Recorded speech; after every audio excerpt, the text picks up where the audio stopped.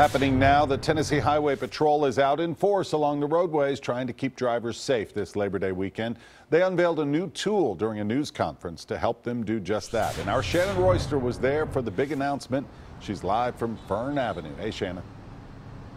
Hi, Rory. Well, they did unveil their brand new DUI trooper taxis today. They plan to take them out on the road, hoping you see these rolling billboards while traveling. Now, Labor Day fatalities have decreased from 13 in 2013 to 12 just last year, but THP wants to lower those numbers even more.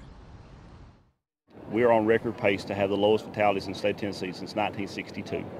And that is something we are still not happy with. We want that to be the lowest record in history.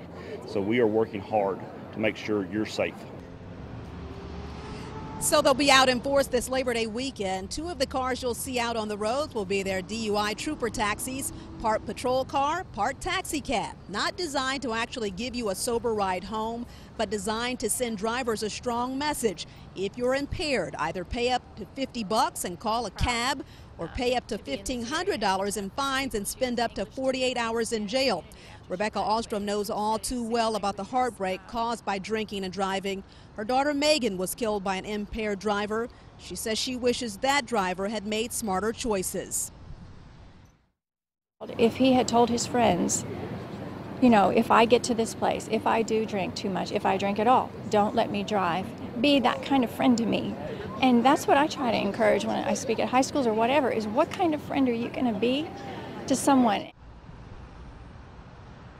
Now, more than 5,200 DUI arrests have been made so far this year, with over 3,900 alcohol-related accidents. So designated driver and be safe. TDOT is also trying to keep you safe by suspending their construction-related lane closures starting today through Tuesday.